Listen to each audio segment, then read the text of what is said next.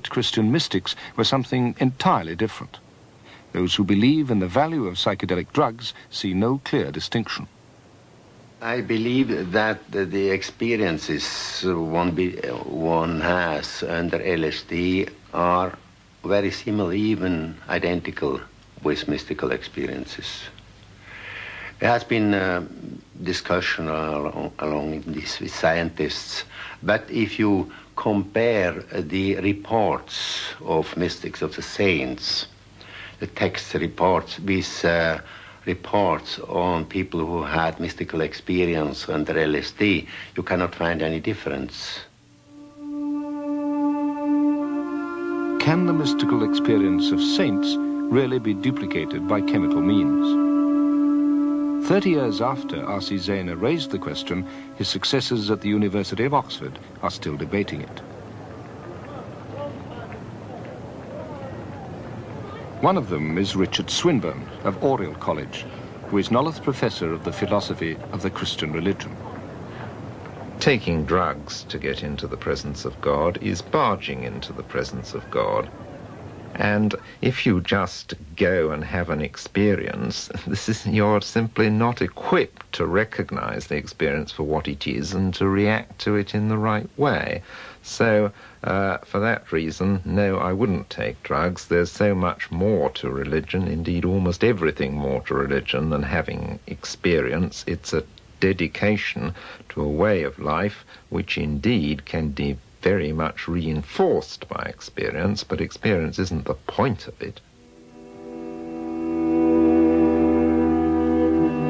Spiritual self-transcendence was hardly the ambition of another group interested in LSD and mescaline during the 1950s.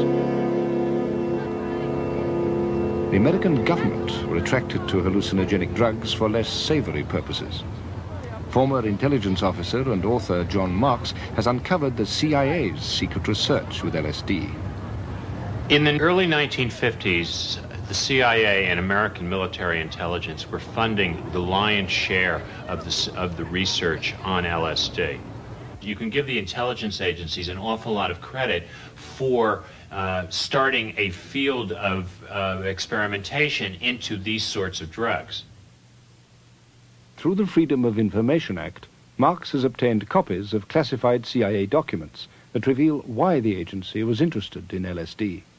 The essence of the intelligence business is control. This was an instrument or a potential instrument for breaching people's control, for making them commit acts against their will. In 1963, the CIA produced an internal report so sensitive only one copy was made. It concerned MK Ultra, a project that involved the testing of LSD on unwitting American citizens throughout the 1950s. They wanted to know how a diplomat might react if given LSD at a party, how a foreign leader might react if given LSD just before he was to get up and give a speech, how it might be used in interrogation of prisoners or something of that sort. Given the fact that the CIA felt it had to do that kind of testing, they had to find unwitting test participants who, by definition, couldn't be told they were being given the drug.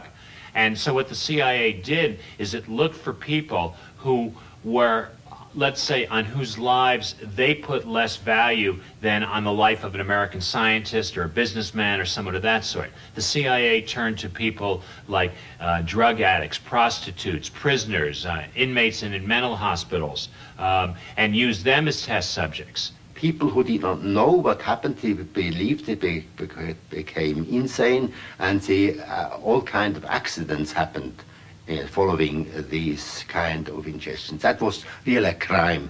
To give people without their knowledge with agents is a crime.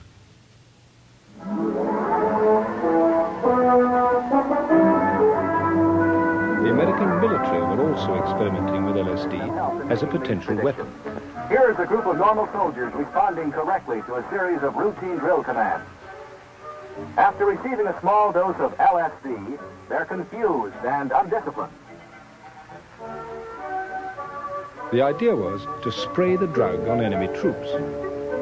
The dose, however, proved rather difficult to control. And there was a different kind of fallout from these experiments, one that took the Army and the CIA entirely by surprise.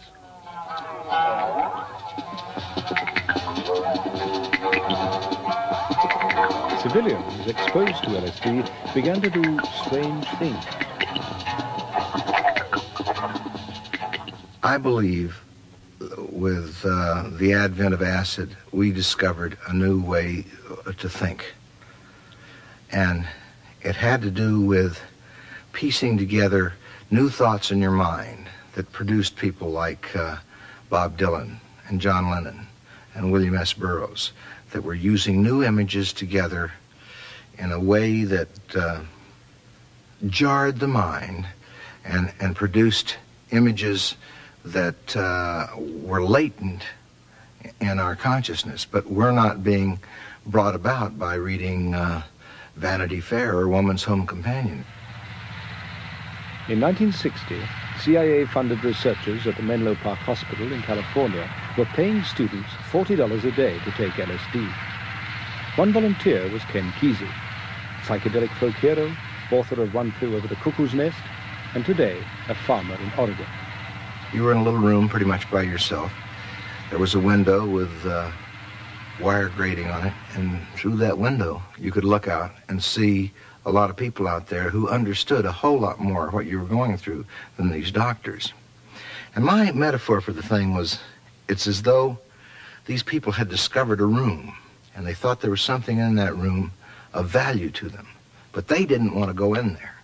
So they hired students to go in there, and after a number of those students came out with a wild look in their eye, they said, close up that room and don't let anybody else go back in that room. And that's when I found that my key fit the doctor's office and decided that this was too important a business to leave in the hands of the government. Awed by the power of the drug, Kesey began to distribute it to his friends.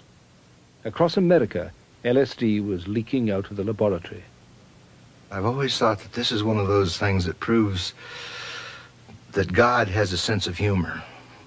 That if Gabriel come up and says, hey, Chief, the Americans are really messed up down there. We're going to have to do something to straighten them out. They've got a nosedive karma going on. And God says, well, send them some of that stuff you've been working on, that acid stuff, and have the CIA distribute it.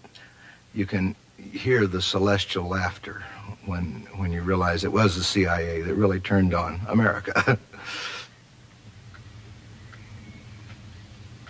In the early 1960s, 20 years after Albert Hofmann bicycled unsteadily home from the laboratory, his discovery was poised to kindle a revolution among the young of the West. For the father of LSD, it was an alarming prospect. I knew from the use of this kind of substances in old cultures by the Indians, there is a taboo on these substances. They are only used in religions setting and are in the hands of the shaman, not in the public. And the shaman in our society is a psychiatrist, and it should remain in the hands of the shaman.